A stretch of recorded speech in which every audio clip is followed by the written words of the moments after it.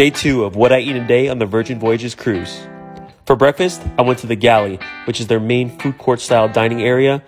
On Virgin Voyages, there's no buffets. Here's a look at their pastries and baked goods. But for me, I went with their Mexican breakfast, their chorizo burrito, which is scrambled eggs, queso, rice, and beans. Here's a look. It was actually really good. The tortilla on the outside had a nice little crisp to it. For lunch, I went to the Sun Club Cafe on the top deck. I got both the salmon poke bowl and the tuna bowl. Both were very fresh. Actually, these might be my favorite lunch spot on the ship. For an afternoon snack, I went to the deck, which is in the back of the ship and has a really cool vibe to it. When you sit down, they start you off with some tapa style dishes, which are all pretty solid. Then I ordered a few of their other tapa style dishes. I got the grilled shrimp, the grilled polenta, the grilled octopus, and some of their steak. Everything was good, but the shrimp is definitely the standout.